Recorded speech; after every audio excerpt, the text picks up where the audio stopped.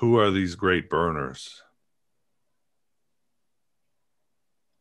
Well, the idea of a great burner is essentially that of the cultural hero or world savior that I mentioned earlier, that every 2,000 years or so, there's this uh, person that comes along that brings forth or ushers in all of this change uh, culturally and socially and spiritually, even.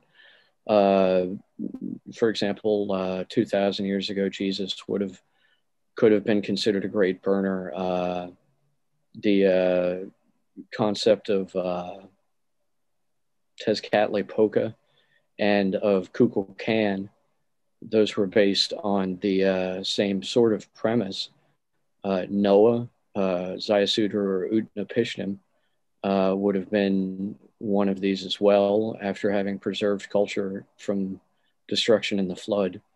Anyone who brings about a massive social change, uh, even Martin Luther during one of the uh, periods of lower solar activity and a colder era, could be considered a form of burner or great burner.